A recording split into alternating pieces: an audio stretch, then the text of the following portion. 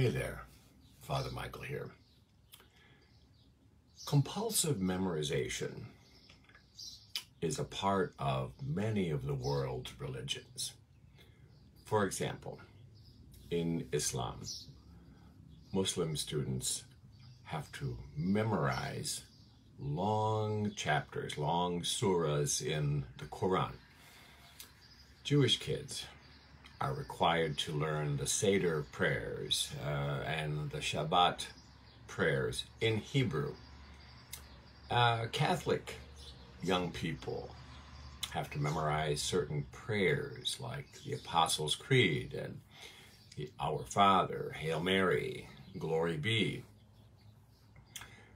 When I was in second grade, preparing to receive my first Holy Communion, I had to meet with the pastor one-on-one, and I had to recite the prayers assigned to me with the strict understanding that I would not be allowed to receive the sacraments of penance or Eucharist if I didn't demonstrate my ability to pray, as evidenced by the rote memorization of those key prayers. Well, I was a nervous wreck. I was a shy second grader. Yes, I know, it's hard to imagine, but I was. And so I practiced and I rehearsed out loud. And I sat with my mother and read those prayers again and again and again, and practiced and rehearsed, and so that when that big day finally came, the big testing day, I was ready. I was able to recite all those prayers perfectly. But the whole process of doing that was very, very humbling. And it turns out that humility is something modeled for us by Jesus, as well as something I think God wants from us. Remember, it was Jesus who first gave us an inkling of what humility looks like on that Holy Thursday night, when he washed the feet of his disciples the night he was betrayed. And you remember that Peter was not having any part of that. It's all in John's Gospel. Because in Peter's mind, he was the Messiah. He was the Lord. He should not be on his knees acting like a servant. No, the reverse should be true. People should be waiting on him. People should be washing his feet. Jesus should not be the servant of anyone else of lesser humanity. That's the way Peter was thinking. Curiously, the words for humanity, the words humanity and humility share a common Latin root word, which is humus, meaning dirt, soil. That's an interesting thing, I think. And so with that in mind, you might even go so far as to say that by engaging in humility, we are in fact practicing the remembrance of our humanity, remembering how God created all of us from the dirt at the very beginning of humanity's journey. Way back on Ash Wednesday, we had ashes imposed on our foreheads with the words, "Remember that you are dust, and to dust you will return." And then for the next 40 days during the Lenten practice, we did things that would help us remember our humanity, and whether that was through fasting or praying or reading the office or studying scripture or being more generous with the poor, it all kind of had the same end in mind. And it was in that journeying from Ash Wednesday to Easter that we remembered how we have tried in this life and repeatedly failed. How we have really strived to be better and yet have fallen short so many times. We remembered how hard we tried to love and ended up betraying. The danger in focusing too much on the negative is we may succumb to the idea that we're worthless and beyond saving, that we're undeserving, forgetting the fact that we are made in the divine image. We are made from the soil. That is a very humbling and grounding, pun intended, notion that I think we should keep in mind. It reminds us that we are all more alike than we are different.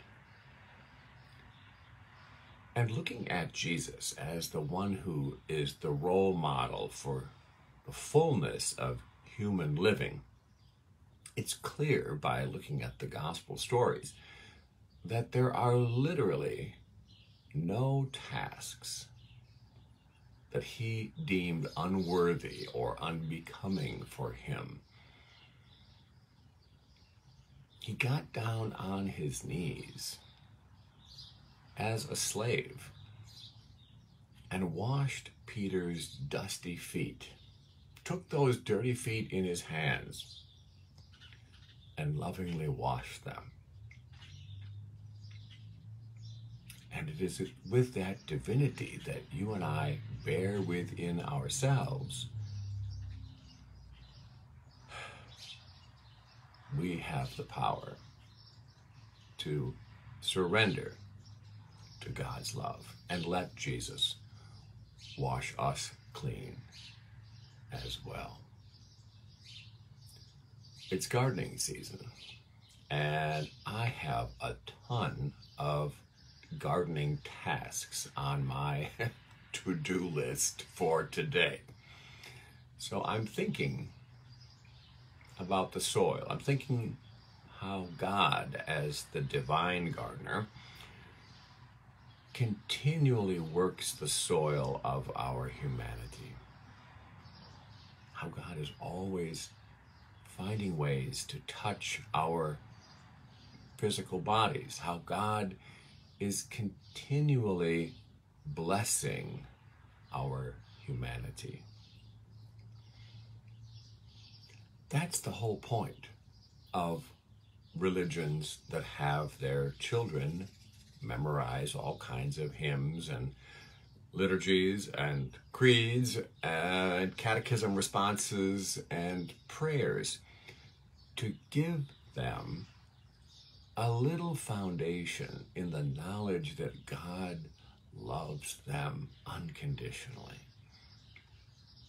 There's a danger, of course, in thinking that, the few things we memorized as kids is enough to get us through this life, and it's not. Those things were clearly intended to be just a launch pad, a starting point. We all know people, I think, I know I do, who think that, I memorized a handful of scripture verses and therefore I know scripture. Or people who, memorize a few beloved hymns and think that they know all about God now. Or, especially for Catholics, I think, we memorize a few prayers and then we fool ourselves into thinking that we know how to pray. It's a process. And we're never going to get any of this mastered 100% because it is an always evolving process. Today, then, a simple idea, I think. Let's remember to embrace the soil of who we are. Let's embrace humility in order to get in touch with our humanity. And let's be a little more attentive to God's still speaking voice within us, God's word to us today, encouraging us to remember our humanity, to love the humanity in all people that we encounter today, especially those annoying ones. We are just like Peter in a lot of ways. We have passionate professions of faith, and then we turn around and we betray. But right now, in this moment, the Savior is holding our dirty feet in his hands, trying to wash away the dirt of our betrayals and shortcomings and the dirt of living this life, looking up at us, communicating only love with his eyes. And that's good enough. Pray with me.